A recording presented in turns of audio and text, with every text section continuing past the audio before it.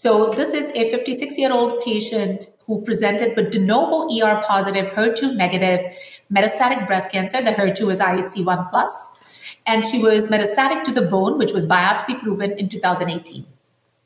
She was started at that time with letrozole and palbociclib, and 5 years later, so very good duration of response on this therapy, she had progression both in the bones and in the liver. At that point, a plasma NGS panel was done, and that showed an ESR1 mutation, a D538G mutation. And so the question is, what is the best next treatment option for this patient? Should we be thinking about trastuzumab deruxtecan because she's IHC1 plus? Should we be offering capecitabine? Should we offer her alpelisib with fulvestrant, or should we offer her elacestrant? Can you elaborate a little bit about the type of mutation that she has there? Right. So the most common ESR1 mutations that we see in clinic are D538G and Y537S. We do see other ESR1 mutations as well, but these two are the most common ones that are detected in most of the NGS panels. And so this is not very surprising that this patient who has had a CDK4/6 inhibitor and aromatase inhibitor for 5 years, that under the selective pressure, they developed a ESR1 mutation. And we know that the prognosis of a de novo patient is probably better than a locally recurrent tumor. And so this is truly an endocrine sensitive tumor that under the selective pressure also developed ESR1 mutation, which is one of the most common kinds of ESR1 mutations. Can you talk a little bit about where the tumor was, what kind of symptoms, if any, she was having at that point? Yeah, so I think the tumor had progressed in the bones, and there were 2 new liver lesions. The liver lesions were small, about 1.5 to 2 centimeters. And we had done a NGS panel at that time because she was reluctant to do a biopsy in the liver or in the bone. The bone biopsy last time that she remembered or recalled having was painful, and she didn't want to go through it if it was possible. So that's why we chose to do a plasma NGS panel and detected this ESR1 mutation in that NGS panel. But she was otherwise very asymptomatic. Had it not been for the scans, it's not like she had increased bone pain or clinical pain that would have led to a diagnosis of looking for this. This was something that we were routinely doing every few months. Her markers actually were also that I was following because she had made markers when she was de novo metastatic and had come down with therapy, remained undetectable at this point. But radiologically, we did see that there was growth. I'm curious what you actually recommended to her and whether it might have been different if she had been highly symptomatic or had a lot of more liver disease and more visceral disease. Yeah, no, I think, again, a great question. So I did offer her elacestrant because this happened when elacestrant was approved, and I had that option to offer that patient. And I was extremely excited about that exploratory analysis. We discussed about duration of CDK4/6 inhibitor therapy and how single agent elacestrant yielded 8.6 months in that analysis. And so I was happy to offer that to this patient who was otherwise asymptomatic to maintain her quality of life with low-grade nausea, if anything, with elacestrant. If this tumor would have had other alterations, or if this tumor had led to more symptom, I would have still discussed this given the durability of the first line response with her and kept a close eye on these liver lesions by repeating scans, maybe in 8 to 10 weeks rather than 3 to 4 months, which is when we usually think about doing this to make sure that things are headed in the right direction. But if she was truly in a visceral crisis, if you will, so if she was symptomatic, the disease burden was super high in the liver, her LFTs were completely deranged, I would have then thought about chemotherapy and maybe even resorted to weekly paclitaxel in that case, if not capecitabine. That's a great point. Would you have thought through it differently if she had either a PIK3 mutation or an AKT alteration? Yeah, again, a great question. Fortunately, when we think about both ESR1 and PIK3 or AKT alterations, that's about 12% of our patient population. So when we think about ESR1 alone, we're saying about 40%, depending on when we catch them. 30 to 50% is what I think the range is, depending on if you see them in the second line or the third or the fourth line. When we're thinking about PIK3 mutations per se, we're thinking about 30 to 40%. AKT is in a single digit, about 5%. So I think overall that pathway mutations, if you think about PTEN, AKT, PI3K combined, it's about 45, 48%. Together, they're 12%. We don't really have data to suggest that what should be the sequence if patients have both these alterations? Meaning, would they benefit better if we give them elacestrant first? Or should we give them a PI3K inhibitor or an AKT inhibitor with fulvestrant first and do elacestrant after? So we really don't have that data. But maybe a discussion about looking into what is the disease site, what was the durability of response from prior therapies? Is the patient really symptomatic? Can we have a discussion about the toxicity profiles of these drugs with our patients and really have a patient-physician shared decision process is how I think about this. Because if quality of life is important, toxicity is a concern, which is not trivial with targeted therapies in terms of what kind of toxicities they can have. And the other clinical parameters favor the analysis that we have with elacestrant. I think it would be reasonable to consider elacestrant first and then think about a combination therapy as a third-line option should the tumor progress on elacestrant. So let's see, there's one other thing I was thinking about with this. Oh, I'm curious. I'm guessing the patient's on elacestrant. How's she doing? She's doing great. And she actually has remained on them. This is her probably 6th month right now. She's tolerated very well, does not require any antiemetics, mild nausea, some days, not every day, and has been tolerating it really, really well. Is very happy with her current regimen. I don't know if she actually was having tumor-related symptoms, but if she was, like in the bone, did that get better? Yeah, she did not have any. I have had another patient who I offered elacestrant to with some bone pain, and her hip pain actually started resolving within 3 to 4 weeks of initiation of therapy. Interesting. All right, let's go to the next case. Let's move on to case number 2. So this is a Taiwanese woman, 49 years of age currently, past medical history of anxiety and insomnia, which is controlled. She originally presented to an outside institution in 2011 with a left-sided cancer, which was ER positive, and HER2, which was negative, so 2+ but FISH non-amplified, status post lumpectomy, sentinel node dissection, and radiation. Her oncotype score was really low. She was on tamoxifen and received that from 2011 to 2015, at which point she was diagnosed with a right-sided, so contralateral DCIS. Again, had lumpectomy at that time, radiation, and then was put on raloxifene therapy, which she was on for 3 years when she actually was seen at Memorial. At that time, she was 43 years when she came to our institution. She was at that time found to have a mass in the ipsilateral side. So the left side again, there was a suspicious mass on imaging, and that led to a biopsy that confirmed that this was cancerous. It was moderately differentiated invasive ductal. It had DCIS as well, so a new cancer, 95% ER, 98% PR, HER2 1+, Ki67 was 5 to 10%. She also had a staging scan done at that time, given that this was a new focus again on the left side, which unfortunately did show some findings in the liver and also in an endometrial cavity. We did more workup for the endometrium that was benign, really, chronic changes and squamous metaplasia. We initially did a liver biopsy, which turned out to be benign, so we were not sure. It was FDG avid, but because we missed it, we repeated a PET scan again at that time, again persistent FDG activity. This time we did repeat a liver biopsy again, and that liver biopsy in March of 2018 confirmed that this was metastatic disease. It was adenocarcinoma, grade 2, compatible with her primary, ER 99%, HER2 negative. AR was also tested, which was 99%. She was started in 2018 with letrozole and palbociclib. She was on it for nearly 31 months before she had progression in the liver. So this was, again, the liver that acted up, did not have derangement of liver function test, did not really have symptoms. We did do a liver biopsy in November of 2020. We ran a NGS panel using our in-house assay, the MSK impact assay. There was an ATM mutation, a GATA3 mutation, and TBX3. No other alterations. Genetic testing did not reveal any BRCA mutations. We also ran a plasma NGS to ensure there was no ESR1 mutations. There were no ESR1 mutations detected at that time.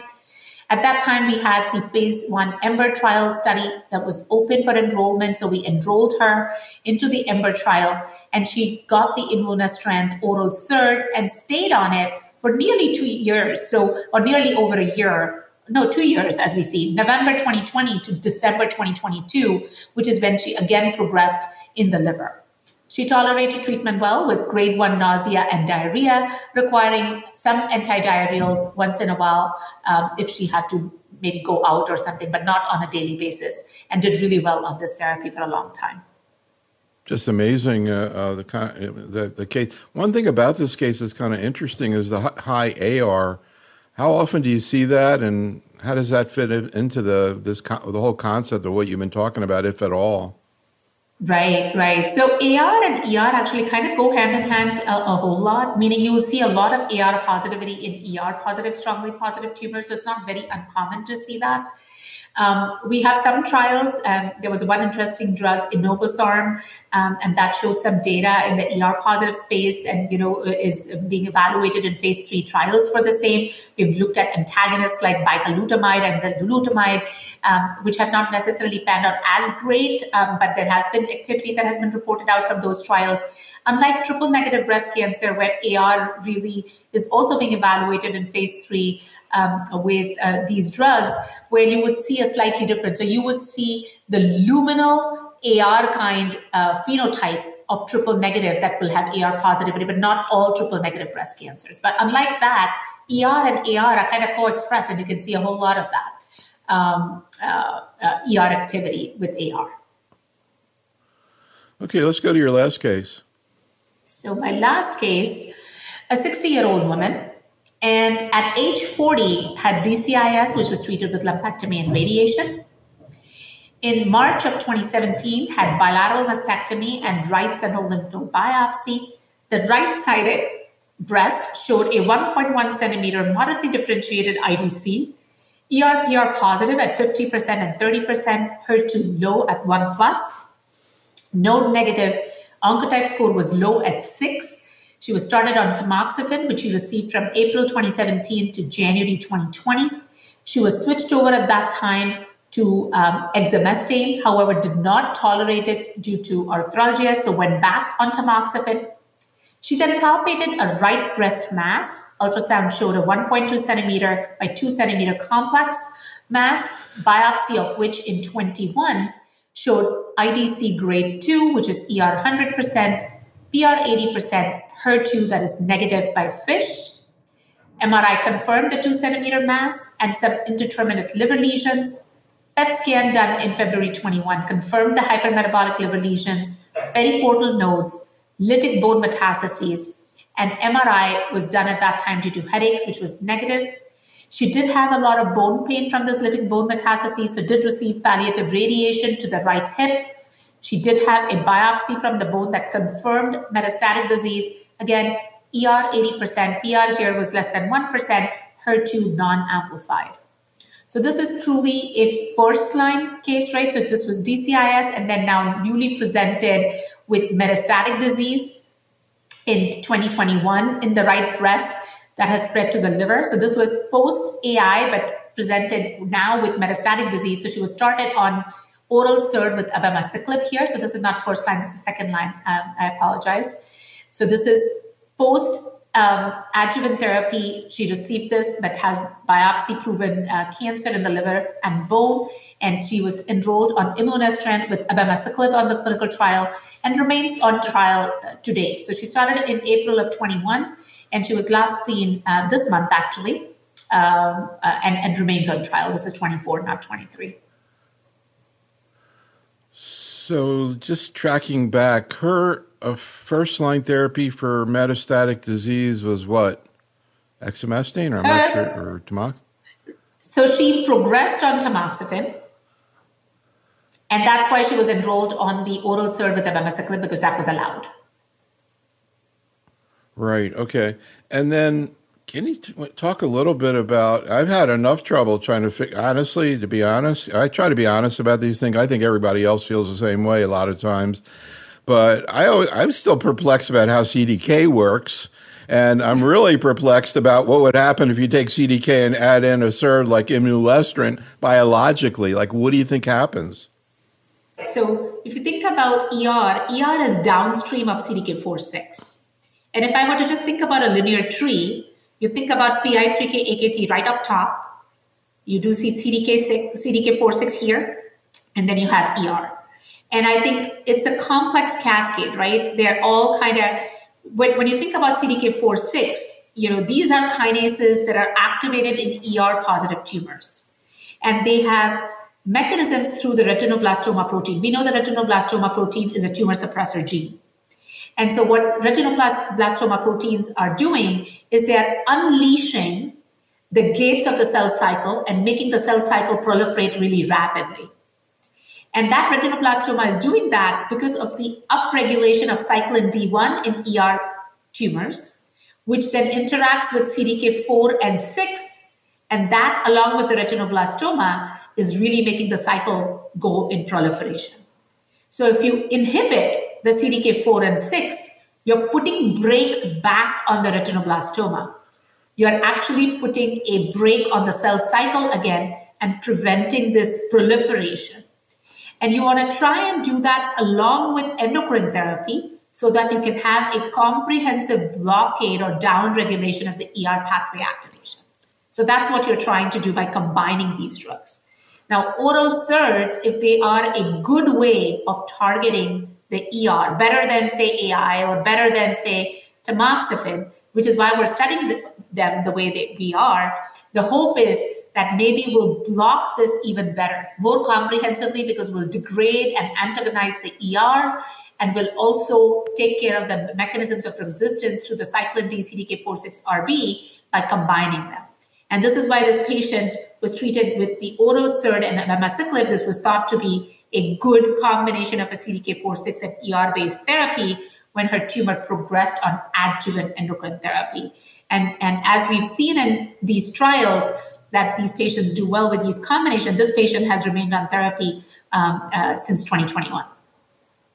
I think, we talk about all these new drugs and we talk about all these clinical trials that are ongoing or being planned. But I think what is really, really the goal here is to try and improve outcomes for our patients. We cannot thank them enough to really trust us to be able to enroll on these trials, get access to these drugs, and the families who support them. So I think that is what really inspires all our investigators to really think about developing these new drugs for our patients to improve outcomes. So I think a big thank you goes to them. And, the great thing is, like you think about the patients you presented today, this is not just a question of trying to help future patients. A lot of people benefit by being in trials, and you presented a couple of patients as examples of that. Well, let's talk a little bit about this survey we did of clinical investigators, of 20 clinical investigators. You can see we have some pretty prominent people there, so I want to try to compare notes with this group and you in terms of how you think through various situations. So just sort of as a background, I know we're going to focus on SERDs, but just a couple of questions we ask. We always ask, we've been asking this for a long time, which is preferred CDK in the premenopausal patient and then the postmenopausal patient. And I guess everybody's still into the survival benefit, although Abema looks like it's coming up a little bit. Any thoughts? Yeah, no, I think, pre-ASCO 2 years ago, when we saw the lack of overall survival with PALOMA-2, is when really the practice pattern started changing. So I think, while we do not have any head-to-head trials comparing the three drugs, and we never will necessarily have that data, what we've consistently seen across the MONALEESA program, whether it's MONALEESA 2 and 3 in postmenopausal women, first or second line, MONALEESA 7 in pre or perimenopausal women, and now we also have seen early stage signal from NATALEE. We're seeing this consistent overall survival benefit with ribociclib, which was really not the primary endpoint. When we look at the primary endpoint of PFS, that was identical. The hazard ratios were same for all three CDK4/6 inhibitors. But despite not requiring the overall survival, the consistency of overall survival in the MONALEESA program made people wonder, why not ribociclib, right? When you have a patient in front of you, why not offer them this drug? And that's why I think the practice patterns have kind of tilted or shifted, favoring ribociclib. Again, I don't think that I don't like the other drugs. It's just that we have consistent, overall survival data. And so that has made me sway my practice as well. And I do offer ribociclib. Feel very comfortable to switch over to the other two for toxicity reasons or any preference reasons if patients might have any. But otherwise, my go-to has been ribociclib since that data set. And it's interesting, and this story has been evolving over the last year or two, and And Bema's starting to get some, interesting looking data in terms of survival. And poor Palbo is lying down there, maybe not getting used as much. But I started hearing a lot more about talking about Palbo after you presented your triplet study at San Antonio. And people are like, whoa, wait a minute. Now, Palbo, that might be better in a triplet because it's better tolerated. So we could spend another hour talking about that study, but you want to just wedge that in because I know it's just so interesting, that study. We talked about it right before you presented it.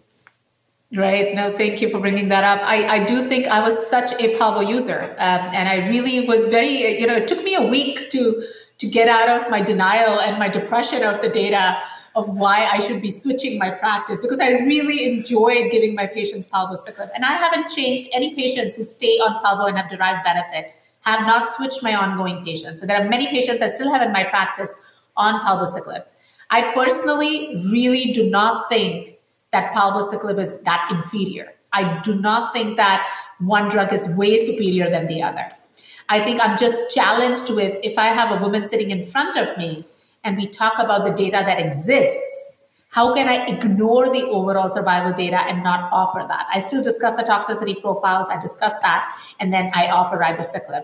But I do think that when we're thinking about triplets, and with triplets, we always have the skepticism, right? Because the more drugs you add, the more toxicities obviously you're going to naturally get. Yes, you will get more efficacy, but you're going to get more toxicity. And clearly, the least amount of monitoring and the least amount of toxicities that we have seen to date with the CDK4/6 inhibitor has been palbociclib. And if you were to take a survey only in Florida, for example, right? I'm just giving one example of a state. You will see a lot more Palbo users there than ribociclib even today. And the reason for that is that older patients, which is what we see in Florida, have more medications that they're taking. And if they're taking more medications, the risk of QTC prolongation or concurrent issues with, two drugs causing interactions is much higher. And with palbociclib, we don't have to worry about that. With ribociclib, there is a worry about QTC prolongation. So I still think that there is variations in practices. If you go ex-US, there is still variations in practices, depending on what country you're going to survey. I don't think we've all necessarily settled into one, and we go back and forth about our thought process. We first said all are the same, then we started saying there might be some differences. We're going back to the idea that they're kind of same. We're never going to know this. I think we might have to use all of them in different contexts. So actually, I want to throw in a question that just popped into my head. It has nothing to do with anything, but relates to something I heard, believe it or not, in myeloma that made me think about this, which is, because I've been wanting to ask somebody this, do you see more neutropenia with CDK in Black patients?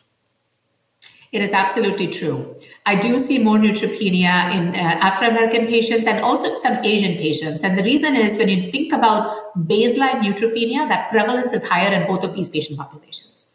So you'll see many, young patients, older patients, when you see them for the first time and you do their blood work, their WBC and ANC is much lower than your traditional white patient population.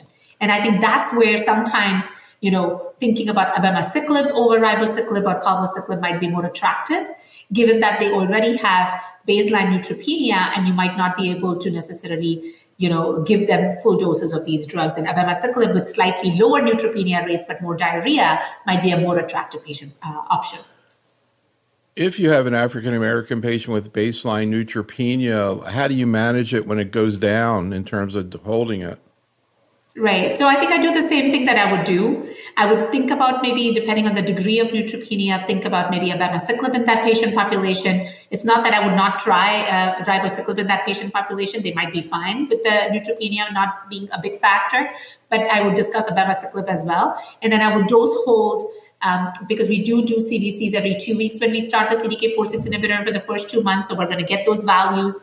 We'll know exactly what the patients are going to do. We already know what kind of dose reductions we can do on these drugs.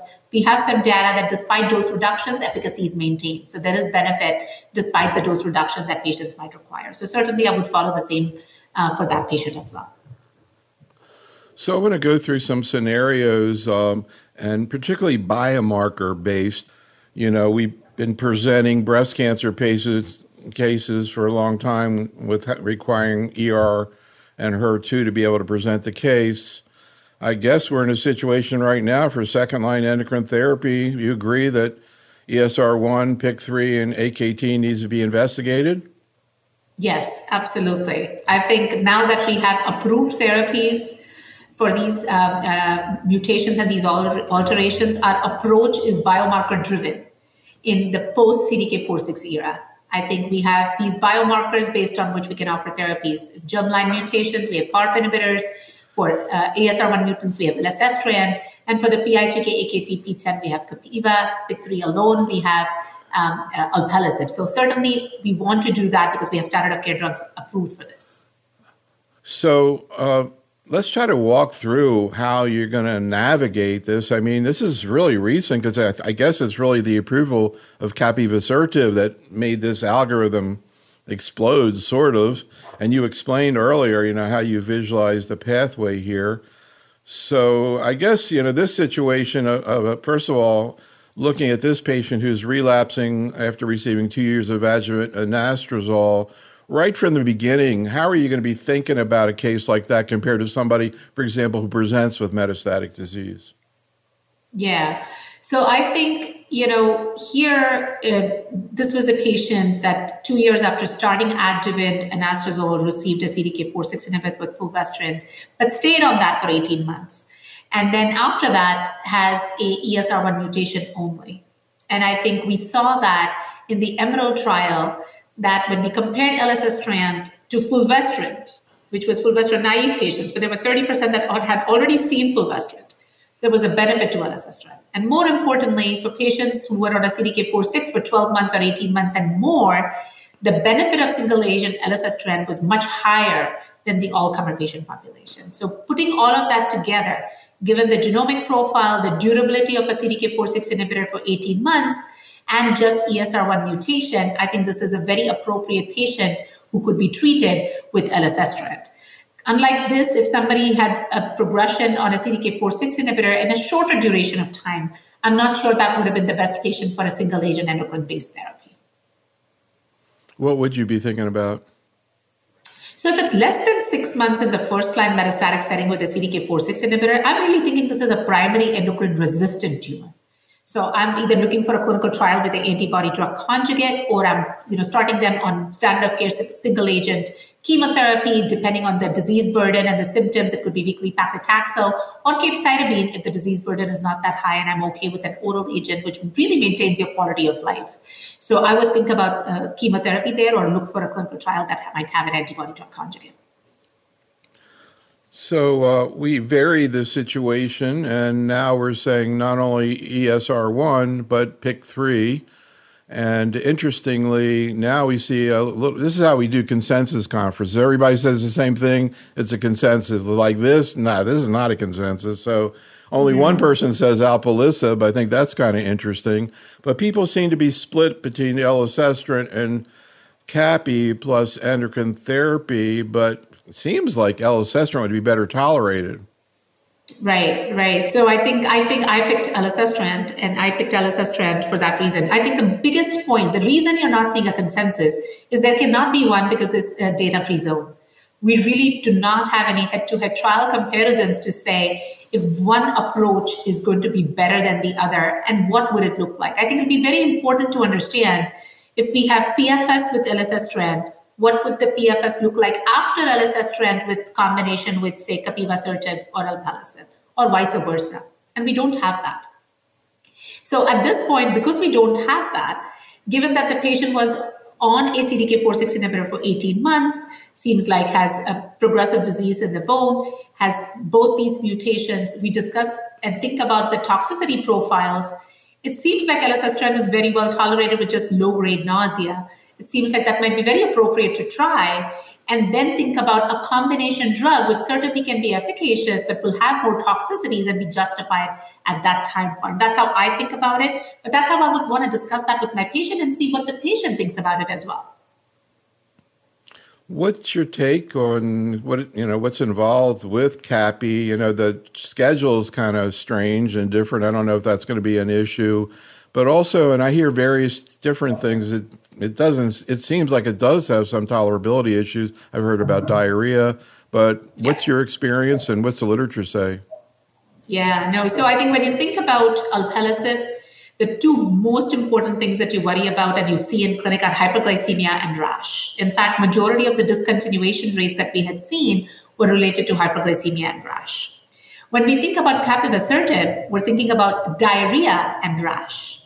We're seeing very less grade 3 hyperglycemia. And that, I think, is a pain point for community doctors, for academic doctors, because overnight, an oncologist is then required to become an endocrinologist and figure out what to do for a patient who might have really terrible grade 3 or 4 hyperglycemia. I think oncologists are very comfortable with metformin, but anything beyond that is not necessarily so comfortable to manage. And getting access to specialists in a timely way to help your patient to figure out what to do makes it very, very challenging. And so I think this is why most of us are excited about the fact that with capivasertib, you're going to see less of the hyperglycemia issue. I think with drugs like neratinib, with drugs like abemaciclib, we've all become very big experts in managing diarrhea. In the CAPItello trial, there was no primary prophylaxis done for rash. There was no immediate primary prophylaxis for diarrhea. So I think our comfort level for diarrhea management is higher. And rash, if we were to start thinking about using primary prophylaxis or using cetirizine as soon as you start the patient, might perhaps even lower the rates of rash that have been reported on the CAPItello 291 study.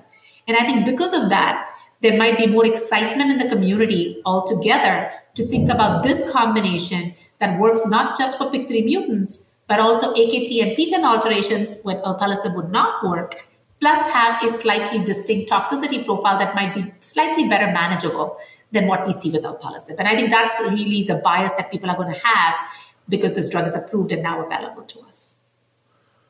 So incidentally, when we developed these questions with the three variables, my team was like, can you really see all these variations? And sometimes you ask stuff, and we were waiting to see whether people on this were going to return it and say, "Oh, you can never see this." But I mean, can you basically see every possibility here? I mean, you were mentioning the one that was 12%, but theoretically, you need to know all three.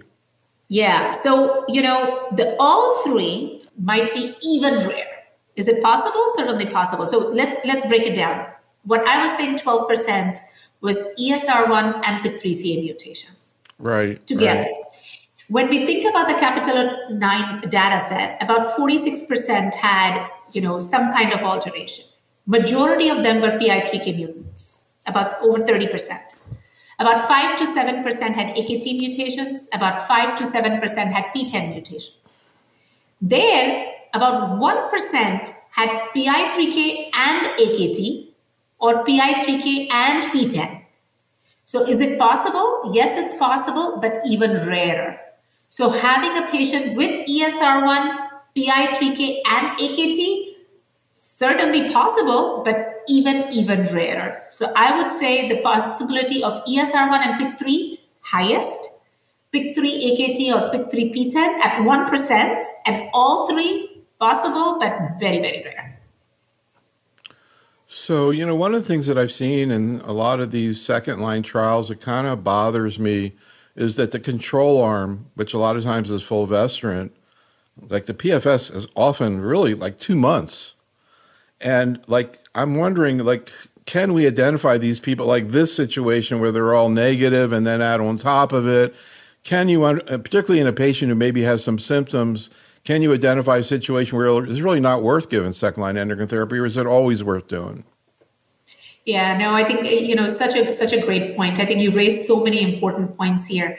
One, is it ethical now to even have a control arm of fulvestrant? I think when these studies were designed, that was very appropriate. But now that we have so many data sets shouting out and saying just single agent fulvestrant is a modest PFS of 2 months, can we even do that to our patients anymore?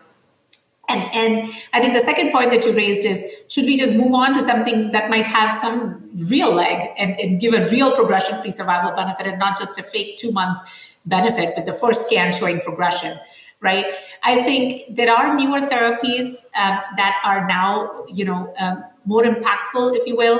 So if you think about capivasertib, and in these altered patient population, you do see 7 months. And that obviously is more respectable because, it's not 2 months, it's 7 months. Yes, it comes with some toxicity, but it's delaying time to chemotherapy, which is still very, very important to our patients and still a very important thing that we try to do for ER-positive breast cancer patients. Similarly, when we think about real-world data sets with everolimus, we're seeing about 4 to 5 months. So certainly that's a good option that we can see. I showed you the data for oral SERD with everolimus, with imlunestrant and everolimus, and that was 16 months. Granted, it's a phase 1 with 42 patients, but it does seem like maybe with an optimal endocrine backbone and everolimus, we might actually see something good, and it's reasonably tolerated. Our definition of this is a toxic drug has also evolved, right? When everolimus was approved in 2012, we said it's such a toxic drug, it's such a terrible drug to give. Now, of the 3 drugs, we think that's the easiest in my mind to give, because the stomatitis can be handled with the dexamethasone mouthwash. We're not seeing crazy hyperglycemia. We're not seeing crazy diarrhea. We're not seeing crazy rashes. It's really become an easier drug. And so everything is so relative. The CDK4/6 data beyond progression is an interesting signal. Maintain is a phase 2 study that did show a signal of 5.2 months in patients who continued endocrine-based approaches, but switch of endocrine partner to fulvestrant, switch of CDK from palbo to ribo, and we did see 5 months. We're waiting for post-monarch and EMBER-3 to solidify that approach with abemaciclib. So we might have many other tools under our belt beyond the 2-month PFS with fulvestrant that we can offer our patients and meaningfully delay chemotherapy. So I think there is still hope. There is still good data that will help us continue this treatment paradigm of what we have been doing, just with different combinations. Although it is interesting now that I look at this graphic here, 4 people said they would give capecitabine and skip second-line therapy. So even in that situation, I just want to pick out a couple other scenarios here. This one I thought was very interesting. Pick 3. Nobody wants to give alpelisib anymore. That's what I'm saying. I think the answer to this question was different a few months ago, right? It was absolutely. This was the classic case to get people to say alpelisib, and now only one person says it. Any thoughts about it? I guess it's related to tolerability, right? Absolutely. It's all about tolerability. All about tolerability. Alpelisib data set with SOLAR-1 was 6% CDK4/6 patients that had seen CDK. We have BYLieve, which was a non-randomized phase 2 study that gave us 7 months with alpelisib post-CDK. But the only prospective phase 3 data set we have is with Capiva, which gave us 7.2 months, but it's the distinct toxicity profile. Very little hyperglycemia, grade 3, 2% with capivasertib, I think is the biggest point that people are going to, hope to justify for offering this therapy. And that's why you're seeing this bias amongst all of us who did this survey.